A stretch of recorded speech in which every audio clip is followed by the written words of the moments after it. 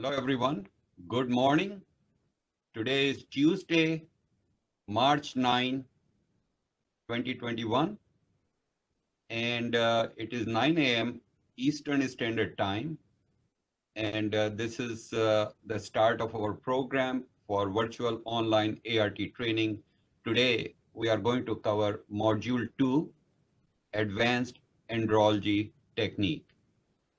My name is Ashok Agarwal. I am the director of the Andrology Center.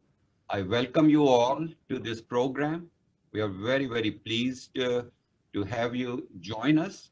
And let me begin by my introduction.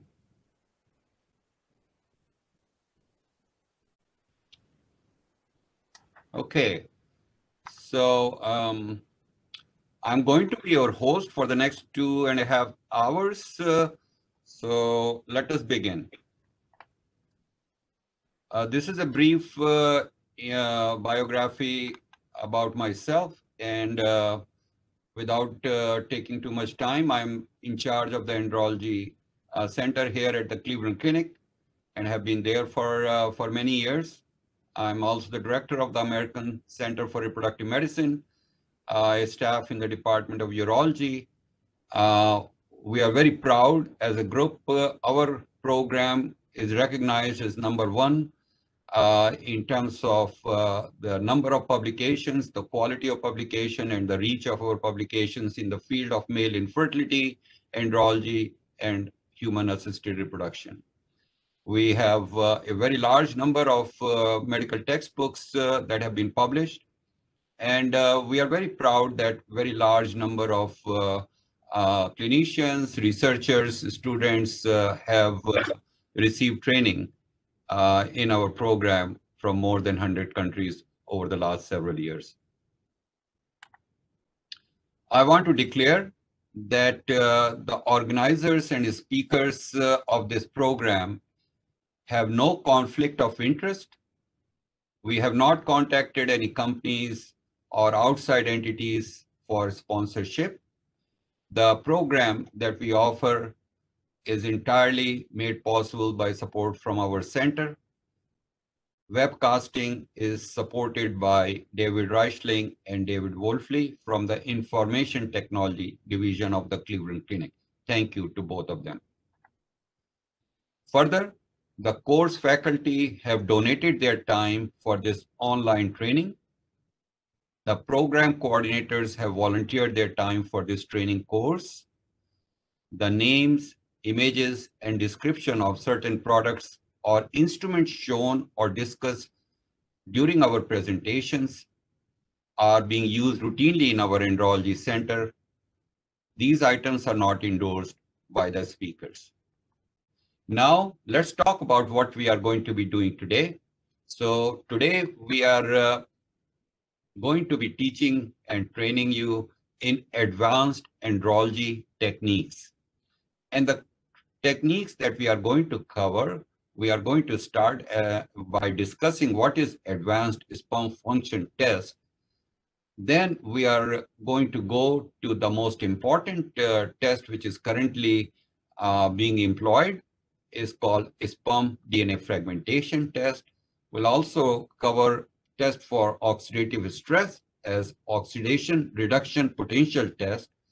Then we are going to talk about the lab developed test for sperm DNA fragmentation, and then cover the clinical relevance of sperm DNA fragmentation in human assisted reproduction.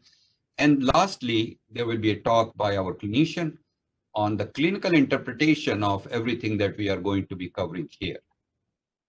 So these are, again, the topics from starting in a clockwise manner: a laboratory evaluation, clinical relevance, evaluation of SDF, and lastly, clinical interpretation of laboratory tests, laboratory results that you will receive, and how to make sense of it. And this is the program in a on the left side, and our speakers for the day here.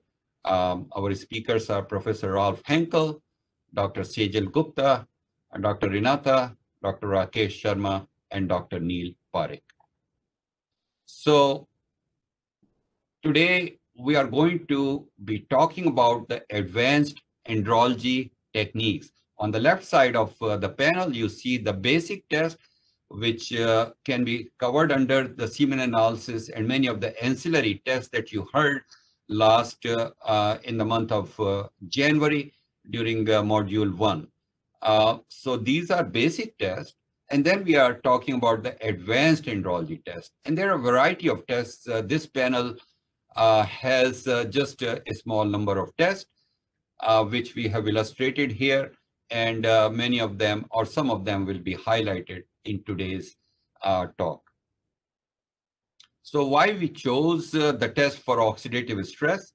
And the reason is that there is such a large amount of information on the role of oxidative stress in male reproduction and male fertility. Right from the very beginning, from 1940 to current, there are thousands, almost close to 1,200 publications, which is probably the largest number of publications in one subject matter. So it is a very important area, and we felt that it is important for us to cover that. And also we, on the right side, you can see we have a great deal of expertise in this particular area, and we feel that we can do a very good job in talking about and explaining the practical side of these tests for male infertility.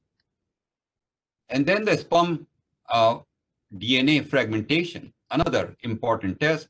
So if you look at the left side, again, this is a very hot area with very large number of publications, both original publication reviews and meta-analysis. And this data is only until 2019, and certainly the number have increased since then.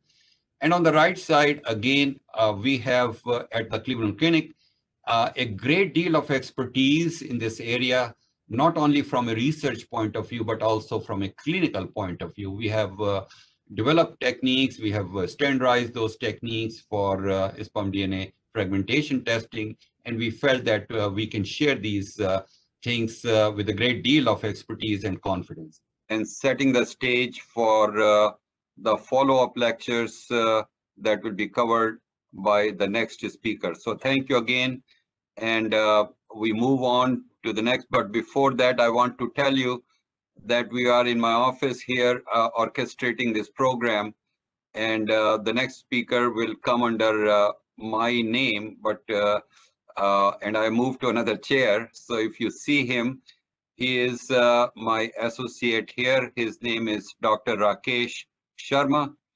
Rakesh is an associate professor at the Lerner College of Medicine of Case Western Reserve University. He is the coordinator and assistant technical supervisor of our Andrology Center.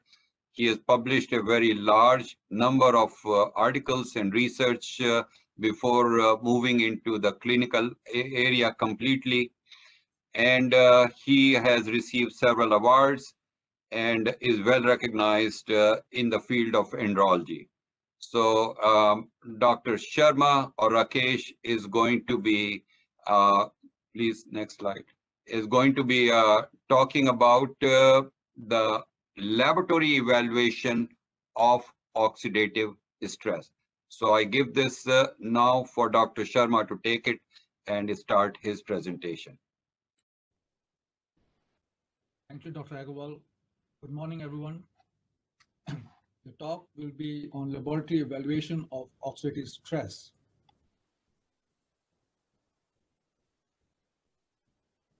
The learning objectives are to understand oxidative stress and its role in male infertility, examine some of the direct and indirect tests of oxidative stress, review the current challenges with the current markers in measuring oxidative stress, introduce a new marker of oxidative stress called the oxidation reduction potential, or ORP.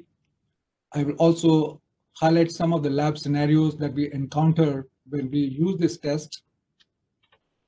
I will also review the quality control associated with this test and highlight some of the advantages and disadvantages of ORP. Male infertility can be attributed to a number of factors. They could be the lifestyle alterations, genetic changes, hormonal causes, varicocele, systemic diseases, but in 50% of the cases, the underlying etiology is unknown and they present with abnormal semen parameters. In these patients, oxidative stress has been shown to be a major player. Oxidative stress can be caused because of a number of factors such as pollution, drugs, smoking, altered semen parameters, infections, presence of varicoceles, cancer, and they all lead to oxidative stress because of the presence of free radicals such as superoxide anion, hydrogen peroxide, hydroxyl radicals, and they cause an imbalance resulting in oxidative stress. And this oxidative stress causes the alterations in the proteins, the lipid peroxidation, apoptosis, DNA fragmentation, resulting in sperm damage and eventually resulting in male infertility. In this slide, I would like to explain to you the mechanism of oxidative stress associated with male infertility. The white blood cells are the main contributors of reactive oxygen species. They result in inflammation or infection, resulting in the release of cytokines and the generation of reactive oxygen species. The other source is the production of abnormal sperm during spermatogenesis, which contain the cytoplasmic droplet, and this cytoplasmic droplet results in altered glucose 6-phosphate dehydrogenase, resulting in increased production of reactive oxygen species. Also, the apoptosis going on during spermatogenesis triggers the caspase activation process, resulting in abortive apoptosis, and they all contribute to the DNA damage, damage to the proteins and the lipids, altered sperm functions, eventually resulting in male infertility. Oxidative stress can be measured both by direct methods such as chemiluminescence, nitroblue tetrazolium, cytochrome C, oxidation-induced fluorochrome probes, and also it can be measured by indirect tests such as the myeloperoxidase test, also known as the ENDS test, measuring the lipid peroxidation levels, measuring the chemokines, measuring the antioxidants as well as the total antioxidants, and also measuring the DNA fragmentation using these 4 commonly used methods. Each test has its own advantages and disadvantages. And for example, the reactive oxygen species measurement by chemiluminescence, it is a robust, highly sensitive and specific test. And luminol has the ability to measure both the global ROS levels, but it also has the disadvantages that it is time consuming, requires large and expensive equipment. And similarly, the other tests also have their own advantages and disadvantages. In this slide, I would like to show you what are the commonly used current markers. And these are the reactive oxygen species, the total antioxidants, the lipid peroxidation method, apoptotic markers, DNA fragmentation, as well as protein oxidation. However, all these markers have inherent challenges, and these challenges could be that these are individual markers. They capture only one dimension of oxidative stress. They do not provide a complete picture of oxidative stress. They reflect redox status at a given point. They're time consuming. Many of them are outdated, time sensitive, expensive, and they require special training. So we are looking for an ideal marker of oxidative stress. And what are the attributes? Some of the attributes that we're looking for is that it should be a single marker. It should provide us the real-time redox status. It should be simple to use. It should be a rapid test and allow us to measure the oxidative stress in both fresh as well as in frozen samples, and should have the ability to measure and serve as a surrogate marker of semen parameters. And one such test is the oxidation reduction potential, or the ORP test, which is used by using the male infertility oxidative stress system analyzer. And the principle is based that it can measure the overall balance between the total oxidants and the total reductants. It's a galvanostatic technology, and once the sample is loaded, it eventually reaches the reference electrode and the circuit is completed and a low voltage current is generated. This is the Myoxis analyzer, and this is the sensor with the sample port where the sample is loaded and it reaches the reference cell, which then completes the circuit, and we get the display of the voltage, which is a reflection of the level of oxidative stress. Here I would like to show you a quick video clip.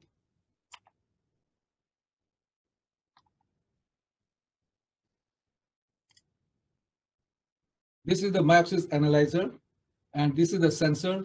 We remove the sensor, we mix the sample, and we place 30 microliters on the loading chamber. And this sample then moves to the reference electrode, completing the circuit, and we will get the read for the ORP in about 4 minutes. So this gives us the reading of the ORP once the sample is placed in the sensor. As Professor Henkel mentioned during his lecture, that ORP by itself is not very meaningful, and it is important to normalize the ORP, and this is accomplished by dividing the sperm concentration with the ORP, and this gives us the adjusted ORP, and the reference value of the adjusted ORP less than 1.34 millivolts per million sperm is the reference value, and any values higher than this, they indicate the presence of oxidative stress in that given sample. We encounter different situations when we measure the ORP in any given setting, and today I would like to illustrate a few of these situations by giving you some scenarios. So scenario number one is that a semen sample has a volume of 1.5 ml and there is no sperm present in the wet prep. What will you do? The solution to this problem is that the ORP cannot be normalized because there are no sperm seen in the ejaculate, and therefore we make a comment in the patient's report that the ORP cannot be measured because of lack of sperm in the sample. Scenario number two is that the sample is highly viscous, the semen volume is 1.2 ml, and the analyzer displays error messages. What will you do? Highly viscous samples, they cannot complete the circuit between the sample and the reference port, and therefore the electrode connection is not made and we do not get any reading. So again, we make a note in the patient report that the ORP cannot be measured. And the other scenario is that a semen sample has a volume of 2.5 ml. The concentration is 110 million per ml. What will you do? Now, in this situation, it is easy that we simply dilute the sample and we factor in the dilution factor into the normalization calculation, and that will provide us the ORP value in that sample. Scenario number four is that the semen sample has a volume of 1.5 ml, concentration of 40 million per ml, and the analyzer gives an error message. What we will do in this situation? Well, the solution is that the circuit has not been completed. So we simply remove the sensor and reinsert it gently, and the circuit will be completed and we will get the ORP reading. Scenario number five is that semen sample has a volume of 1.5 ml. It is severely oligozoospermic with a concentration of 5 million. What will you do? Well, we measure the absolute ORP and we normalize it by dividing with the sperm concentration. In this situation, the ORP will be very high, indicating the presence of oxidative stress. Scenario number six is that semen volume has a volume of 1.5 ml, concentration of 40 million per ml, and the presence of white blood cells of 6 million per ml. What will you do in this situation? The solution is that we measure the ORP and we divide it by the sperm concentration. N's test or the presence of white blood cell is not included in the calculation, and therefore no further adjustment is necessary in this case. Quality control is very important in the measurement of this test, and this can be accomplished by making use of the calibration verification key. This is the calibration verification key, which simulates the presence of the actual sensor. It has two sides, side A and side B, which have different voltages, and side A has the range of 99 to 101 millivolts, and side B has the acceptance range of 295.8 to 304.2 millivolts. So when we insert the sensor with side A or side B, if the reading is in this range, then the quality control passes. This sheet provides the daily or the ORP when the test is done, and each time we measure the ORP for side A and side B, and they should fall in this range, and the technologist will then initial indicating that the quality control has passed. Another way to perform the quality control is the use of the low and high solution ORP. The low solution has a voltage of 33 to 70 millivolts, whereas the high solution has the voltage of 91 to 117 millivolts. So we place 30 microliters of each solution on the sensor and we read the voltage. The quality control sheet will have the lot number, the date that the sample quality control was performed, the high solution ORP and the range, and similarly the low solution range. And if it passes, the technologist performing the quality control will initial indicating that the ORP has passed the quality control. So the advantages of the ORP test are: it is a real-time measure of redox status. It is simple, rapid.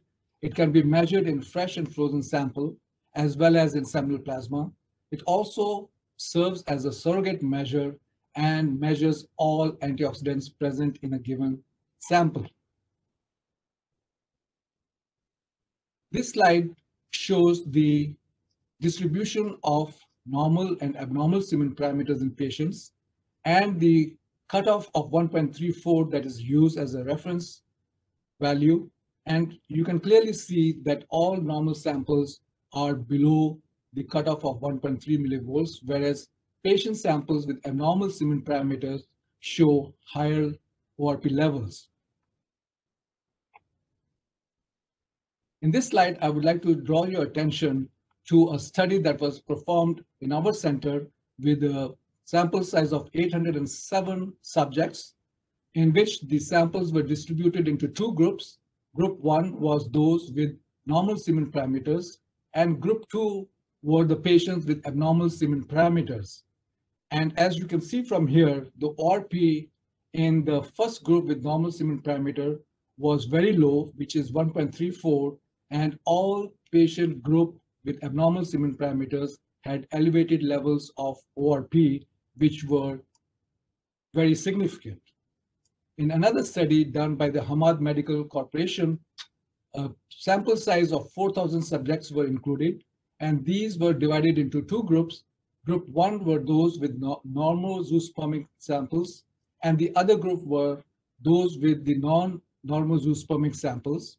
And as you can see from here, the ORP levels were significantly higher and almost five-fold higher than those seen for the normal zoospermic group, indicating that ORP is a good indicator to measure the semen parameters in the two groups. In another study by the same group, the samples were divided based on the sperm motility into normal sperm motility group and those with poor sperm motility or the asthenospermic group. And again, the distribution of ORP was significantly higher and 5.63 millivolts compared to the 1.79 millivolts in the normal sperm motility group, again indicating that the ORP measure is different in the two groups of patients shown over here.